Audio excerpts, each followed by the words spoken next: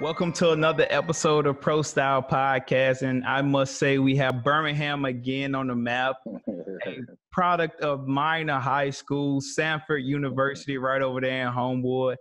Hey, man, please welcome Chicago Bears own, my man, Nick Williams. How you doing, Nick? How you doing, man? Glad to be on, bro. Man, I appreciate you coming on. You know what I mean? Like, we ran into each other, I think, in Birmingham in 2013 at Joe Webb camp. We just kind of stayed in touch. Things been, pretty cool. I've watched you grow as a player, as a man, your family. Congratulations on everything. And so, thank you. But my question is, at what point in high school did you know, like, I have that it factor to make it to the next level? Man, I didn't know crap in high school, bro. I had always played basketball, and I didn't play football till my 12th grade year. So when I went out for the football team, I didn't know I had nothing. I was just out there running around, making plays, and just so happened Sanford's head coach and D-line coach was at one of the games we were playing against Hoover High. Yeah, and I had like a pick six, a few tackles for loss, and I still didn't know I had that it factor. I was just out there playing, right? And so happened to get a scholarship, and then the rest kind of history. When I made it to college, I still didn't know I had it. Like I redshirted, you know what I'm saying? I redshirted my freshman year. Yeah. Put on some weight, and they moved me. I was playing DN in high school, and they moved me to D tackle. And man, I guess around my junior year, my redshirt junior year, when my roommate Corey White got drafted, to the Saints, I was like, damn, maybe I can make it. You know what I'm saying? Maybe I see other people like Cortland. Cortland had came before us. Cortland Finnegan. He had came like a few years before us. So when my roommate went, I was like, dang, I probably can make it. So right. So I didn't find out till like college. Yeah. that I can make it. Because not a lot of people know about Hoover High School, but Hoover is a very dominant high school, has been in the state of Alabama. I mean, probably the last 20 years or so. Man, any high school with their own show. Yeah. On MTV, it used to be the two-a-day show. See, a lot of people don't know about that reality TV show that they had back in the day. Nobody know about it. And I forget who the quarterback was. Yeah, I don't know who the quarterback was, but one of those guys played Little League with me at Crestwood. His name was Repeat, and his dad was the coach.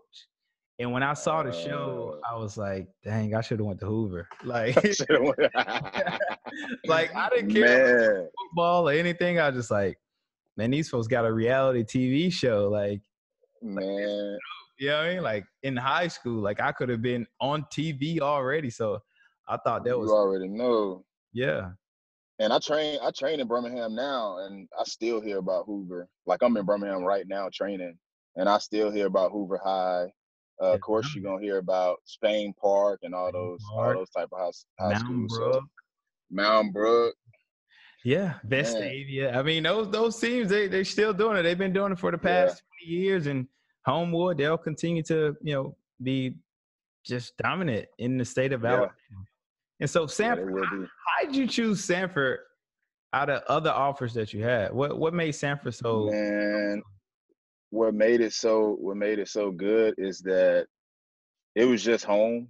You know what I'm saying? I was able to stay home, stay where I was born, where I was raised, stay in Birmingham. I had my family here.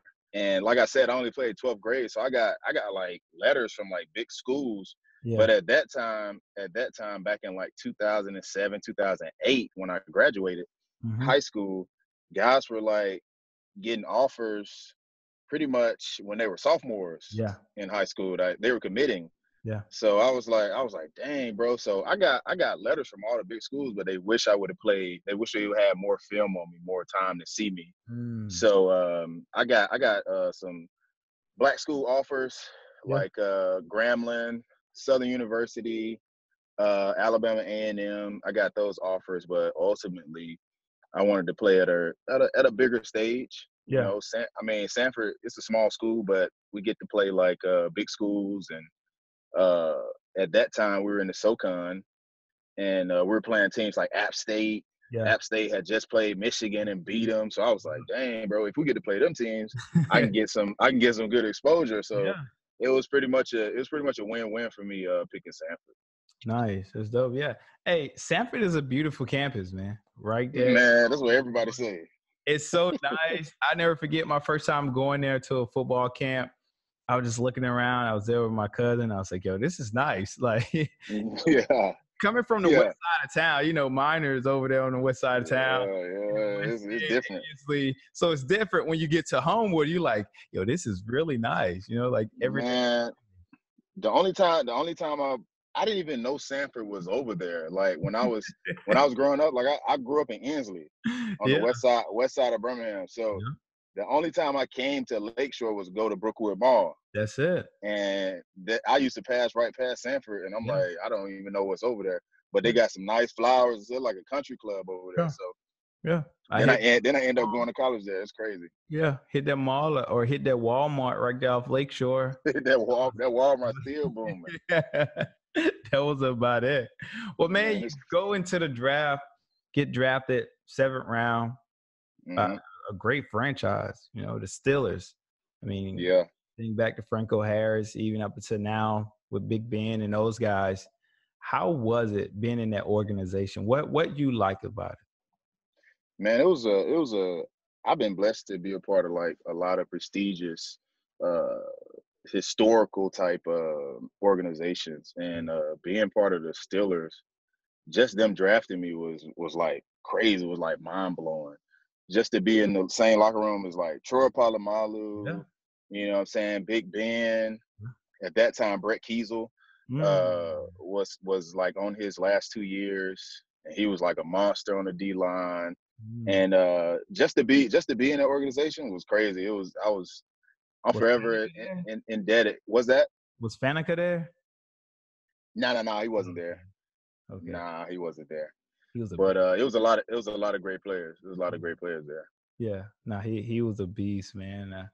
I never forget we played them and we talked about him, but then we talked about Troy Polamalu and how literally in cover 2, he would be at the line of scrimmage and somehow he would make it all the way back.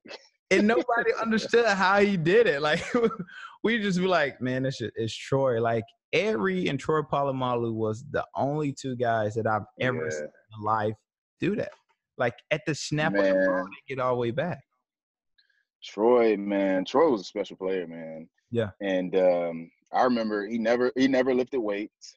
Like he told me one day his trainer, he's trained out in California where he went to college at, and his trainer said, don't lift another free weight. We only do like elastic bands or something he was doing. He never lifted weights. Yeah. And I was like, how is this dude like killing people on the field? Like, how is he able to keep up? His body able to keep up with the season. Right. And man, he hit somebody. We were playing the Jets, and he hit this wide receiver so hard.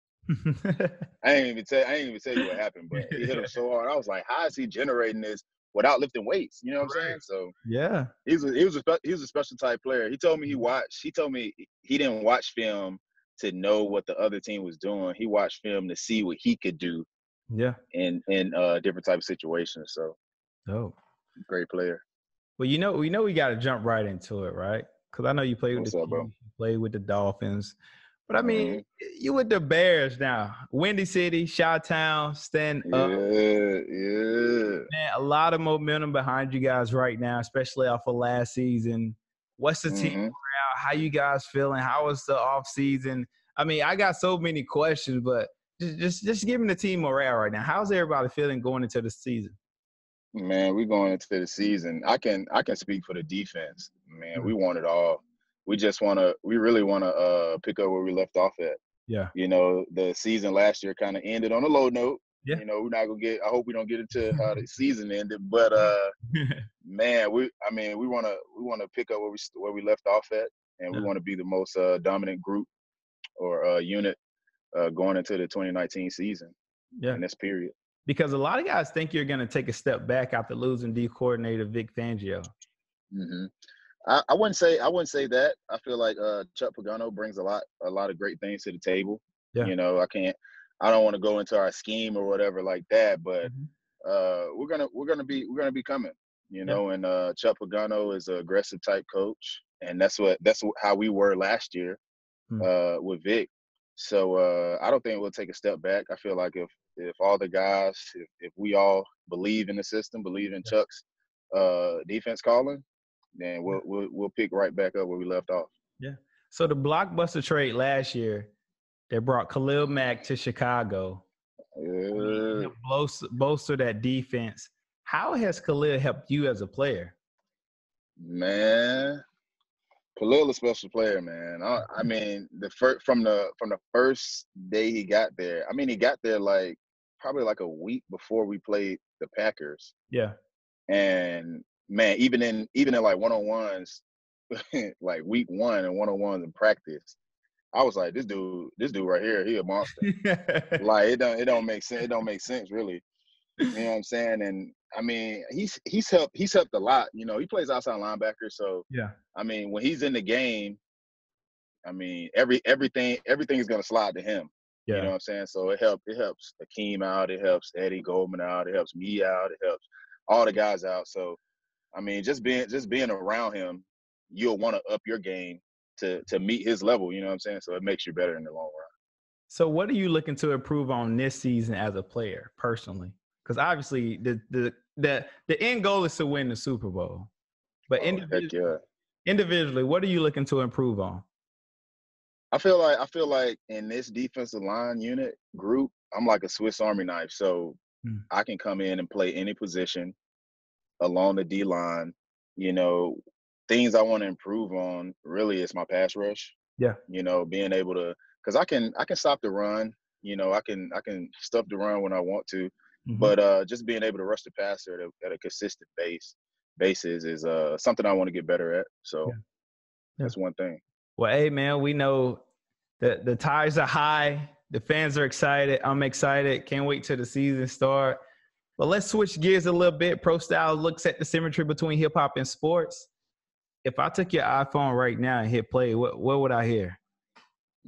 Man, and I don't know what you might hear, man. What you got? Man, I stick to more like mainstream hip hop, man. I don't really dive too deep. I don't really listen to a lot of new artists. Yeah. So you'll probably hear some Drake. I got a lot of Drake. Yeah. That's pretty much. I feel like everybody listens to Drake. Yeah. Future sometimes, and I listen to a lot of Christian rap. Yeah. You know what I'm saying? A lot of Andy Mineo, Mm-hmm. Lecrae, KB, those type guys. And I've kind of got away from like the hardcore rap. Yeah. So trying to So, be a family guy. so, so here's my question.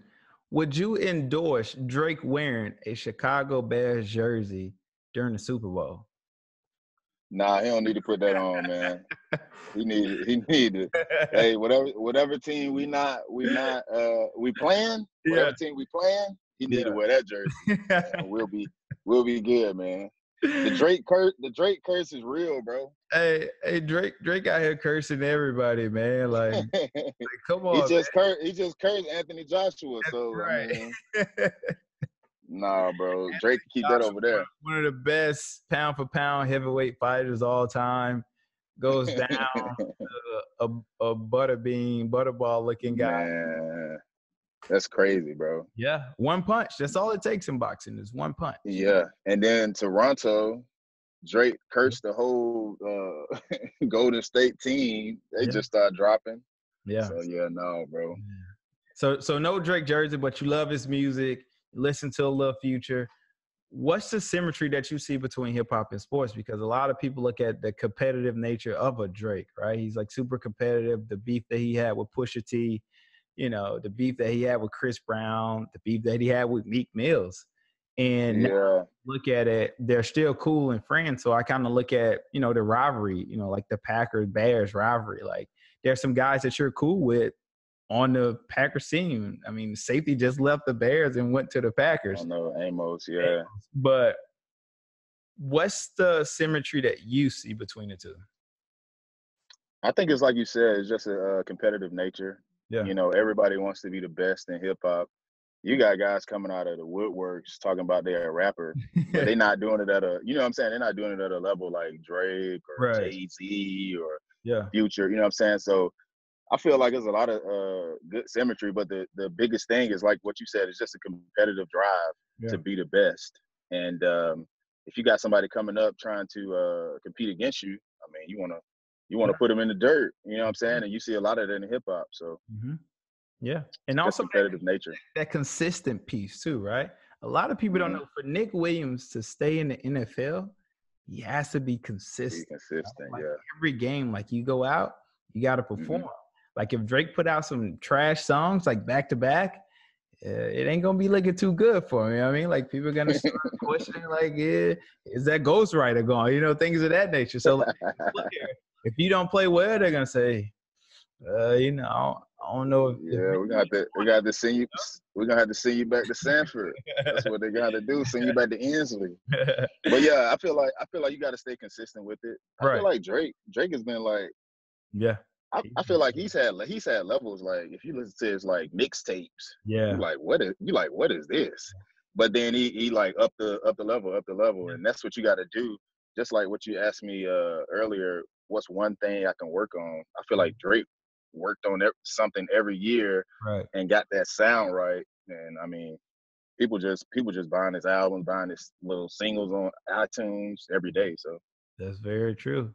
Well, hey, Nick, man, it's been good catching up with you, man. I know. Hey, much love. Best of luck this season. How can the people follow you on social media?